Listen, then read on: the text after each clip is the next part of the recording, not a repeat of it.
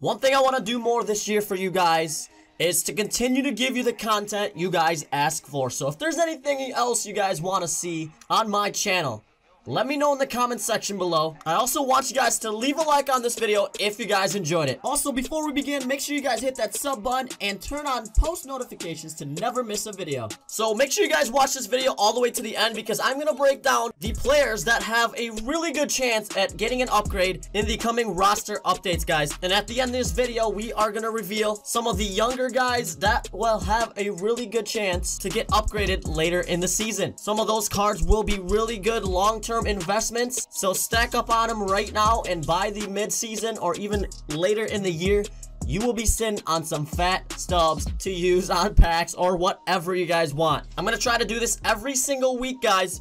So also, if you have any other suggestions on players to look at, let me know in the comment section below too, and I'll certainly look at them for you. So I took the time to look at everyone's stats right now, right?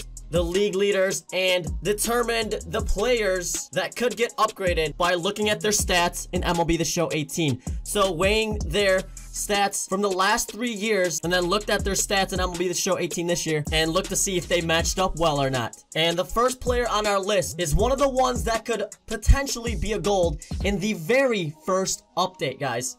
He's already a 79 overall. 80 overall is a gold this year. Now, I have a really good feeling that this guy is going to be a gold. Obviously, disclaimer, guys, these are all not for sure. We never know what SDS is thinking in terms of upgrades.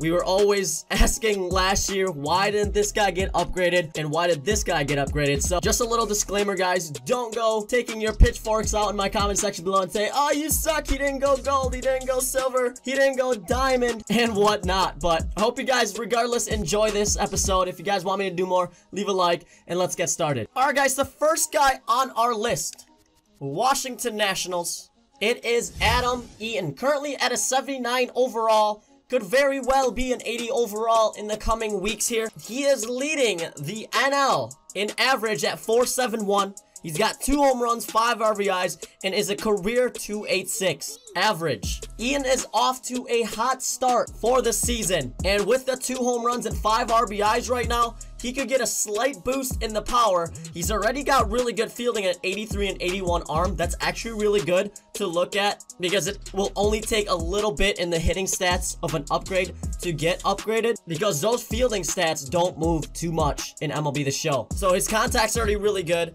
The only thing that we're looking at is the 2 home runs that he has in the season already, early in the season. He could get a slight boost in power, which in turn will give him enough just for a 1 stat boost to 80 overall.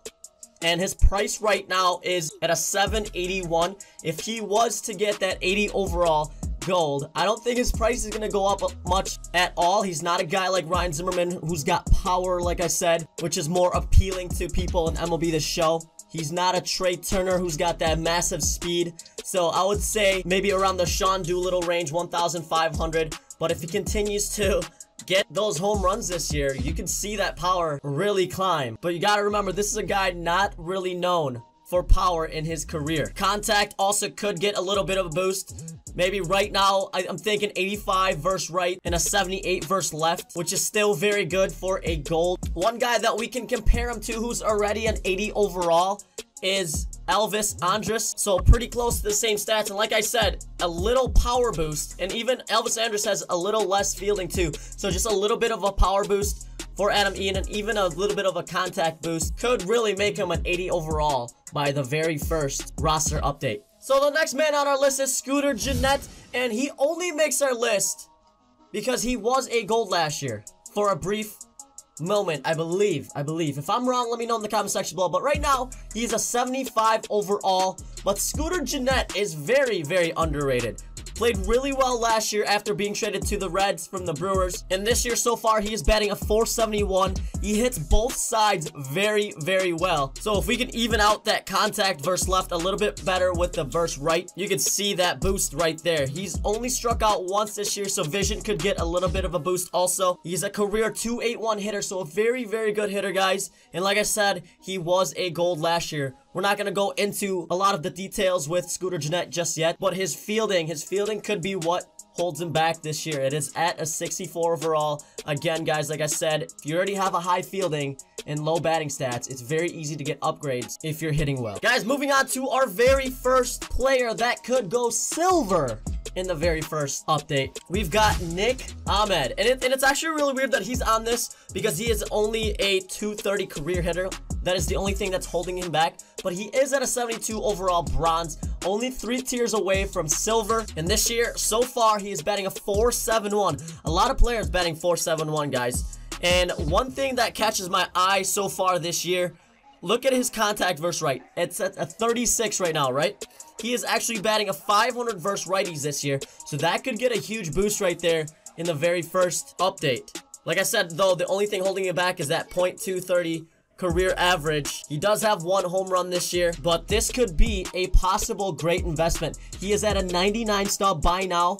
And from the looks of it, silvers will stay around the 500 and 600 area for 75 overall. So you could literally make some good change here if you invest early and if this happens. Now, the next 2 guys right here, guys, are from the same team, and they've both have played well in the last 2 seasons. The first one on the list is Jose Martinez, who's already a 74 overall. Another guy that could very well be a silver in the very first update. Another good investment here if silvers still stay at around 500 stubs, because he is currently at 150 by now. Jose Martinez, after watching this series and after watching some highlights from last year, is a very, very tough out. And you can kind of already see that in his contact stats at 70 overall and 79 versus left. His versus left is very good at 79 overall. Obviously, righty versus righties a little bit less at 70 overall, but he is batting a 444 this year and hitting very well against righties.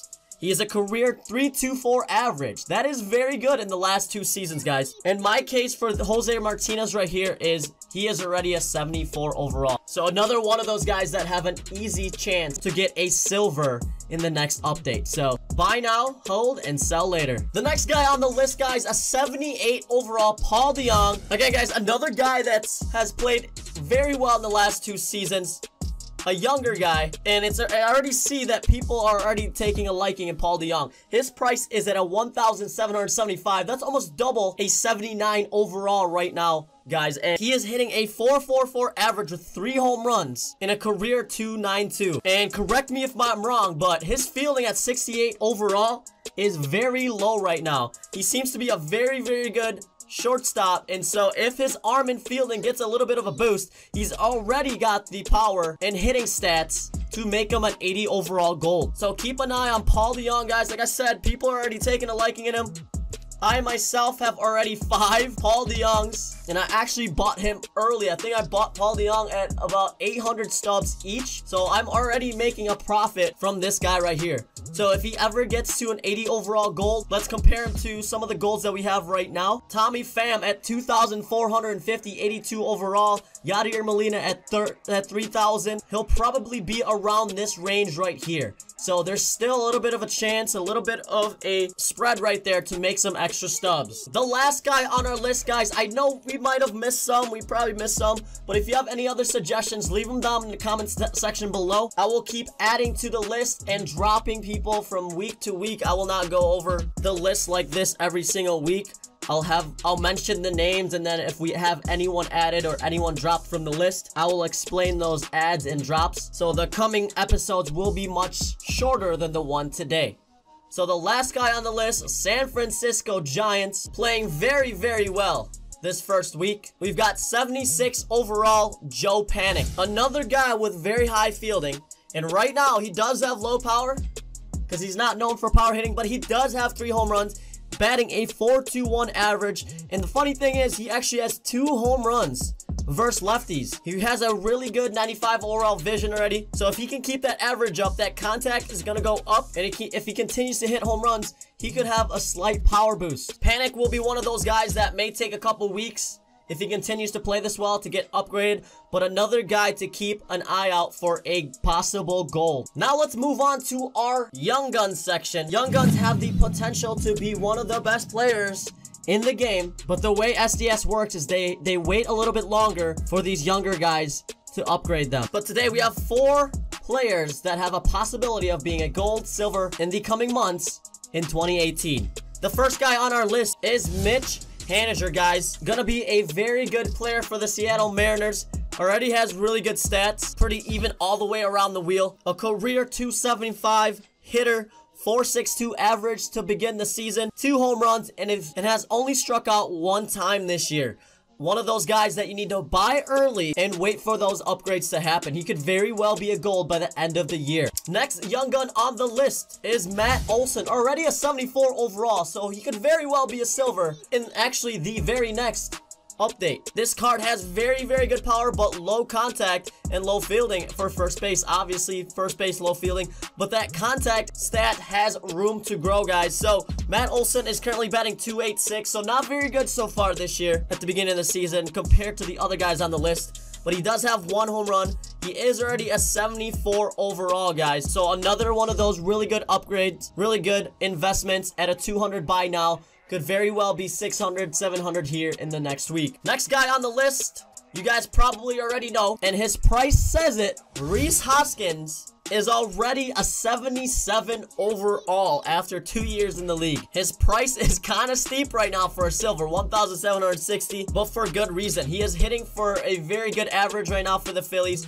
Only has 1 home run, I believe, but we all already know that is going to be improving this year. So buy now, hold until later, and he will probably be a gold by the end of the season if he continues to play well. The next guy on the list, already making some headlines in MLB. You guys probably have already guessed it. His price has doubled overnight. We have Shohei Ohtani. Already has 1 win on his stat line. A .67 whip. He is very, very hard to hit. Yes, he did give up that 1 home run for 3 runs, but it was lights out after that. Like I said, .67 whip.